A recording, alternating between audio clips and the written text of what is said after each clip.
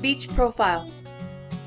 A beach profile is a precise measurement of the slope and width of a beach, which when repeated over time illustrates how the beach is eroding or accreting.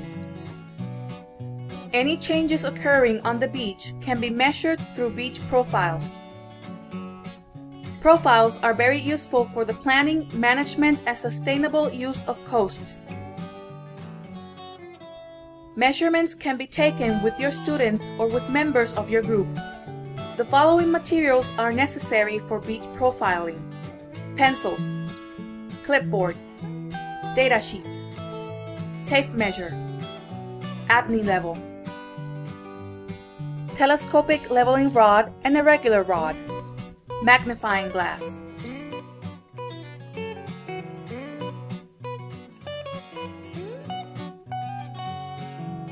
Measuring beach profiles.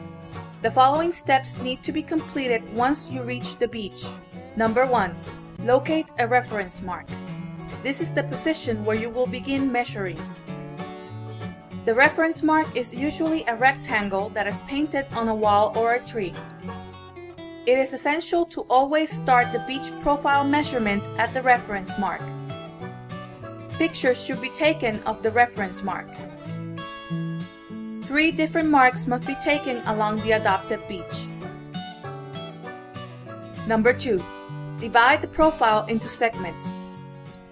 Place a telescopic leveling rod at each break on the slope. The end point of the profile is located where the wave breaks. There is usually a marked downward step. If there is no step, continue the profile as far into the water as safety permits. Number 3. Identify the segment of the beach where the measurements are being taken. You may use letters to identify the location. For example, A, B, and C. Number 4. Measure the vertical distance from the top of the reference mark to the ground level. Number 5. Measure the vertical distance from the observer's eye level to the ground level. Number 6. Place the telescopic leveling rod at the first break on the slope. Make sure that the sand only covers the black tip of the rod. The rod should be vertical and aligned with the reference mark. Number 7. The observer stands by the reference mark and uses the apnea level to locate his or her eye level on the telescopic leveling rod. Number 8. To read the apnea level, please refer to Annex 2 of the SandWatch Manual. The apnea level is divided into degrees. The scale is marked in intervals of 10 degrees.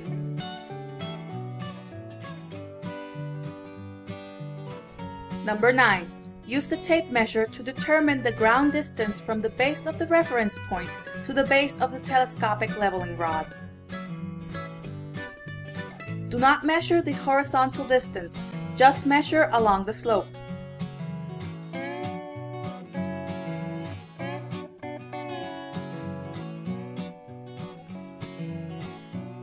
This measurement is for the first segment.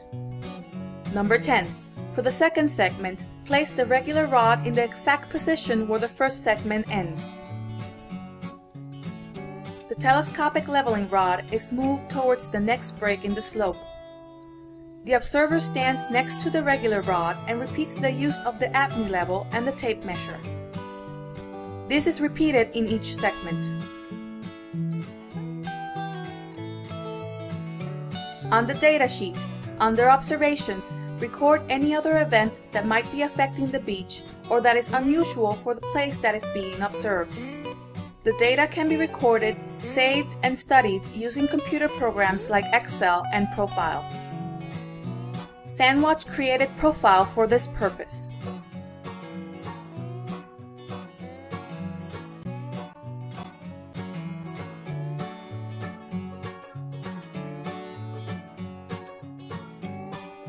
After completing this activity, participants will be capable of identifying changes on the beach.